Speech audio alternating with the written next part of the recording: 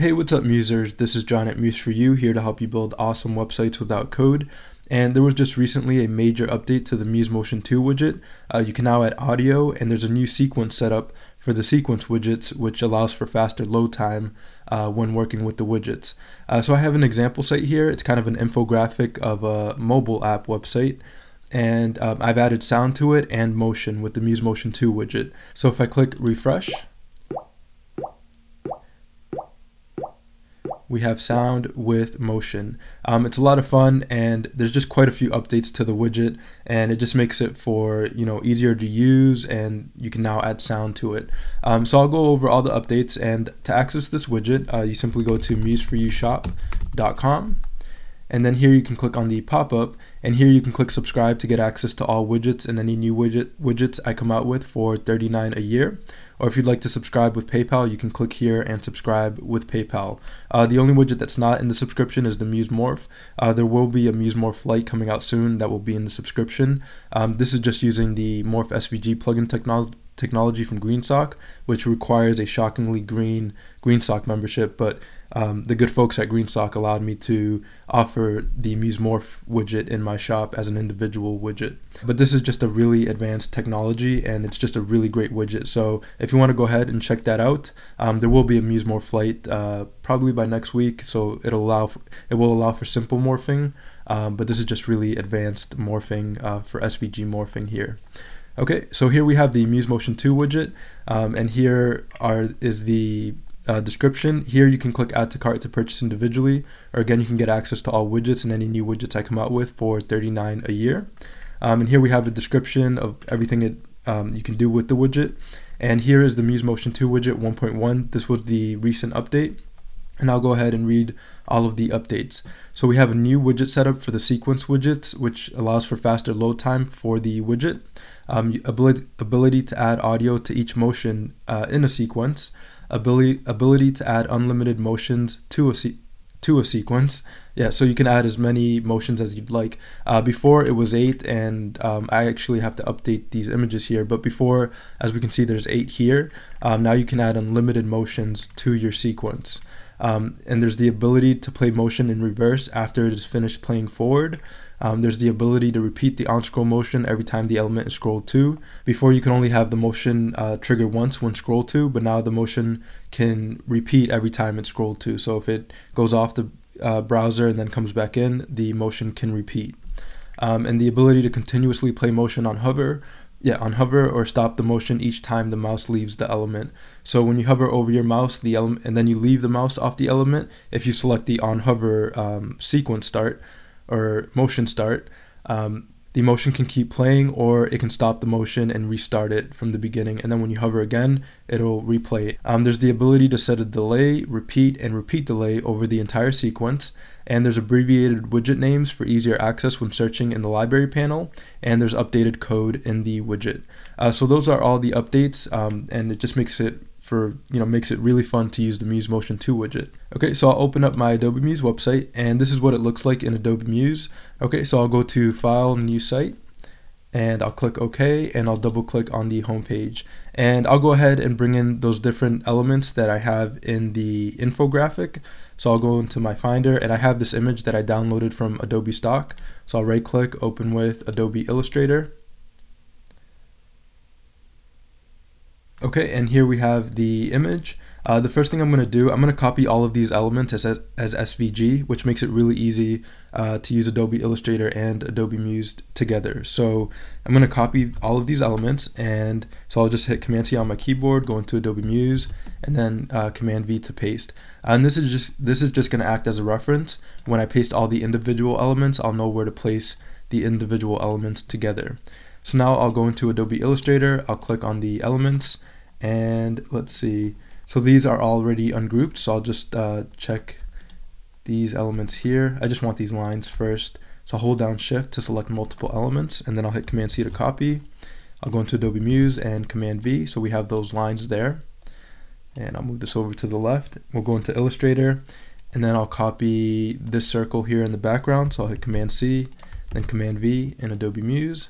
I'll right click, arrange send to back, just like that. And I might have to work with the layers panel just to move the different elements around. Then I'll go into Adobe Illustrator, I'll copy this first phone, so I'll select these elements, I'll hit Command C to copy, then Command V to paste, so I have that phone there. I'll go into Illustrator, I'll select the second phone, and I'll lock the lines here and the circle. So I'll go to Object, Lock, Selection. That way when I'm selecting these elements, I can just select the elements here without selecting the background circle. And I'll delete these shadows here for these elements as well. Because sometimes when pasting SVG, the shadows don't show up as well. So there's just these little shadows behind some of the elements there. Okay, so I'll copy the second phone here and I'll paste just like that. And I'll copy this phone here with the arrow. Yep, just like that, and paste. And I'll copy this element here, paste, looks good. And I'll copy this phone here and paste, perfect. And this here, I think it's a protractor is what it's called. I don't know how I remembered that. Okay, and then I'll copy this here and paste. And I'll copy the computer here, okay, and paste. And then I'll copy this arrow here with the arrow just like that, copy and paste. Okay, so we have all the elements. Now I'm just going to reference this image here, and I'll make it a little bit smaller so we can reference it. Okay, so we have the circle here in the background. The phone is behind the line, so we'll center back, and we'll do something like that. And I'll go to my layers panel, and I will have to select some of these layers so we can select the circle in the background. Once I find it, there, and we'll bring it all the way to the back. Okay, so there's the circle, and then we have the phones. So let me bring all of this down a little bit. We have the phones, or we have this little element here. We'll bring it like right there. Yeah, that looks good. Then we have this phone here, which is right about there. We have this phone and this phone. All right. Yeah, that looks good. And then we have these arrows here, this arrow. We have this protractor. So let's see. So I'll bring this phone up a little bit. Yep, there's the protractor. Then we have this element here, and then the computer. Okay, that looks good. Looks pretty close to this here. Everything is on top or below each other, and we have all the elements there. So I'll go ahead and delete this, and I'll move this protractor up a little bit, just like that. And now I'll bring in the Muse Motion 2 widget. So I'll go into my library panel. If you don't see your library panel, you can go to Window and click on Library. And there is a new abbreviation for the Muse Motion 2 widget, and it's now MM2. So you can just type in MM or MM2, and here are the Muse Motion 2 widgets. So the first thing you want to do is click Add First. So I'll click, hold, and drag, and place onto my Adobe Muse website. And I'll just place it at the top there. So now I want to bring in a 2D sequence because I'm not going to add any 3D motion. So I'll click, hold, and drag, and place the Muse Motion 2 2D sequence right in there. Okay, and now the biggest difference with the sequence widget is that we now have these three widgets right away. So these first three widgets. And this first widget is called the beginning. This middle one is the middle, and this last one is the end. So the beginning controls the instance number, the delay, the repeat delay, and it allows you to enable reverse play over the entire sequence. The middle is the motion. Now, for those who have used the first version of the Muse Motion, you've probably noticed that the load time wasn't that great when you placed it into Adobe Muse, and that's because there were so many widget options. So now you only have one motion per widget. So here, this one widget controls the graphic style name Motion 1. So if I apply Motion 1 to this element, this widget will allow you to add all the motion to just that one element, and you can add the audio here. So this option is new as well. You can add audio when the motion plays in the sequence. And here's a description of what to do with this middle widget. So I'll read it. It says, to add another motion to the sequence, copy and paste this widget, Place the copied widget after this widget and before the end widget in red. Change the graphic style name for the new motion and then assign the motion to an element on your Adobe Muse website via the graphic styles panel. So if I wanted to add another motion, I'd just move this end here and I'd hit Command C to copy and then Command V to paste and place this another middle one in between the end and the previous motion. So now I can just change the graphic style name and apply a new motion to a new element in the sequence. Okay, so for now I'm going to delete this because there's a nice and quick way to animate this entire sequence. But before we animate it, we actually need to apply graphic style names to all of these elements in the sequence.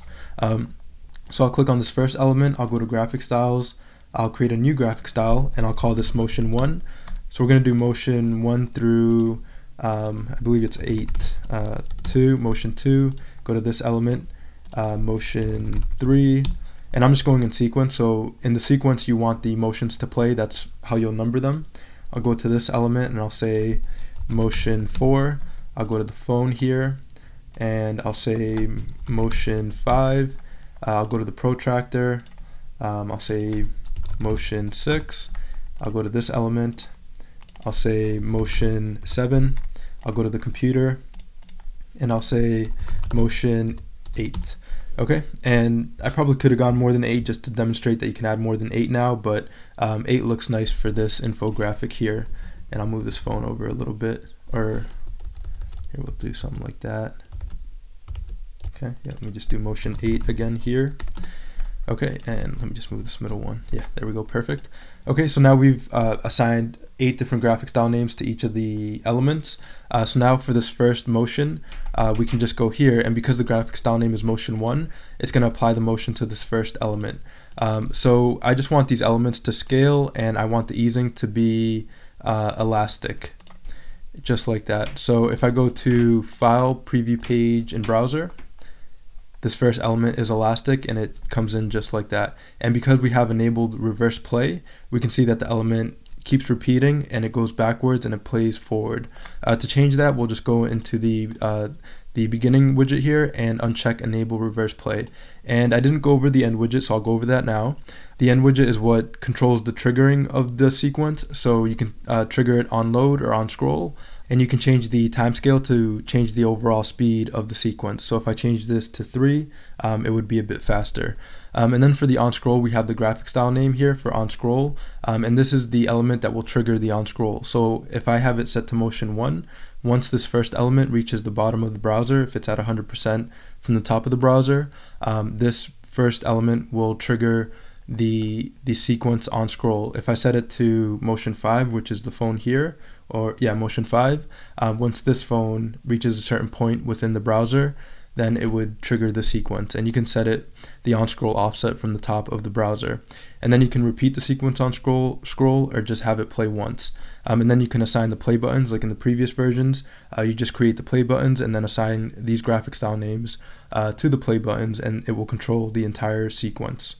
Okay, so those are the options for the end widget, and this does have to be the last widget in the sequence for that particular sequence. If you have multiple sequences, then you would change the instance number here and the instance number for all of the beginning, middle, and end widgets. So each of them has a sequence, and the sequence has an instance number, and you would just change the instance number for each of the widgets, so that if you had, let's say, 2 Muse motions or 2 sequences, you would just make sure that you would change the instance number for, let's say, the second sequence would have instance number 2 for all the widgets. Okay, so we've assigned all the graphic style names, and we've assigned a motion to motion 1, which is this phone here.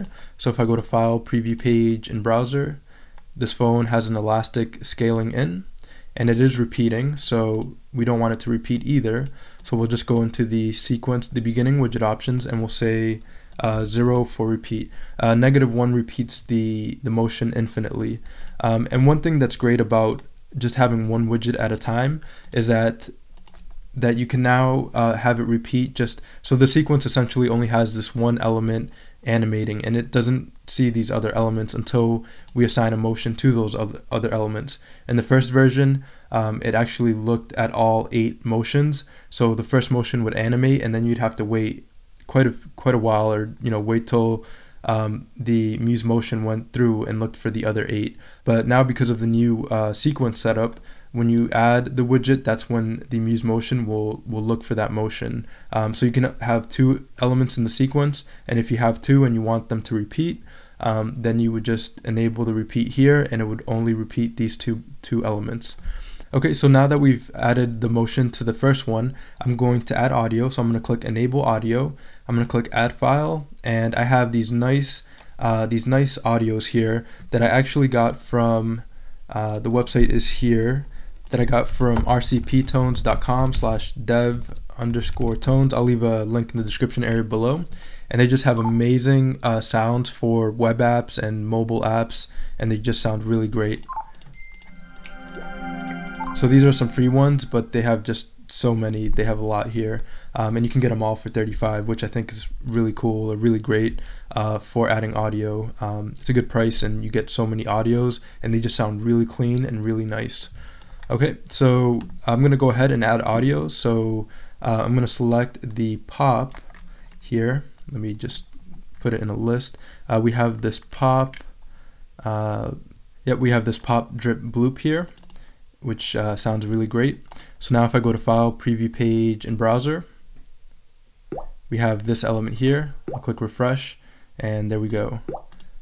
We have the pop drip bloop. So the element animates, and there's audio to it.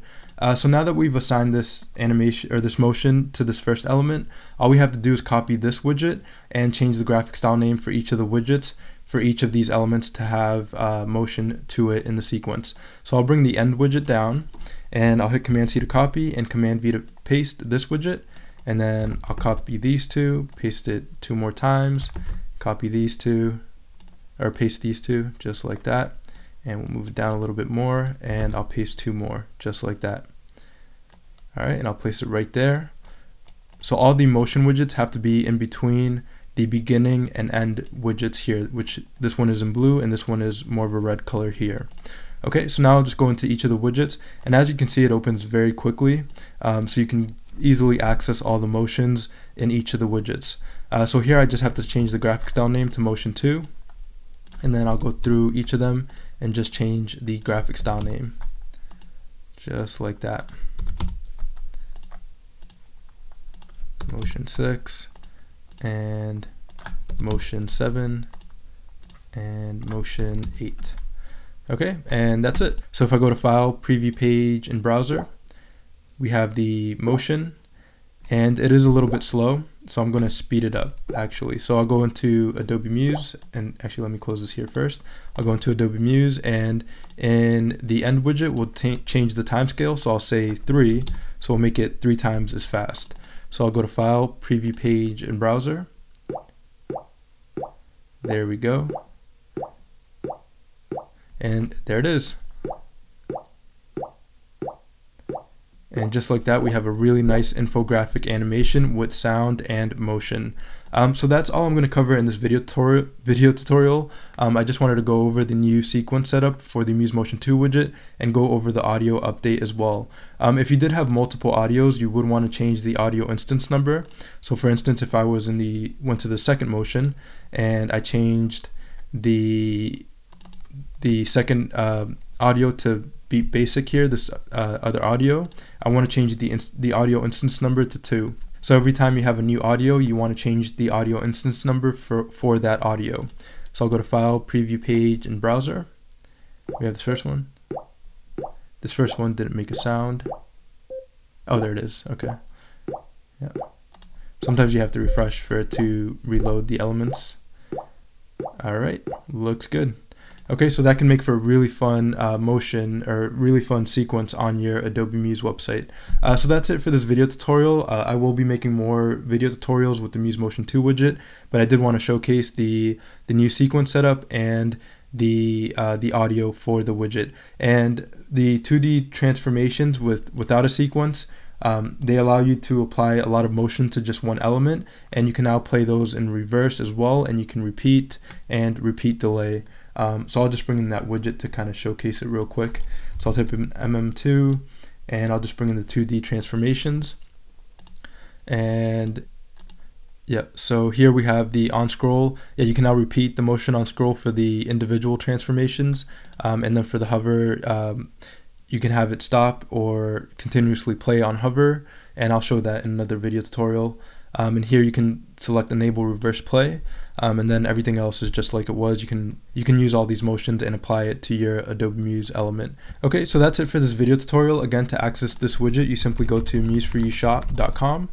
And here you can click on the pop-up, and here you can click subscribe to get access to all widgets and any new widgets I come out with for $39 a year.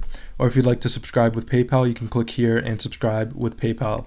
Again, the only widget that's not part of the subscription is the Muse Morph widget, just because it is using the Morph SVG plugin technology from GreenSock, which requires the shockingly green GreenSock membership. But the good folks at GreenSock have allowed me to offer it as an individual widget in the shop.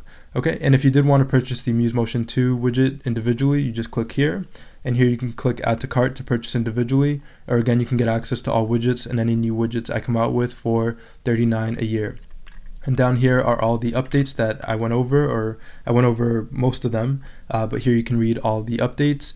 And yeah, that's basically it. So again, I do this to help you build awesome websites without code. If you like this video tutorial, you can subscribe below. Also in the show more section below are links to other resources and links to museforyoushop.com. So again, thanks for watching, and I'll see you in the next video tutorial. Thank you.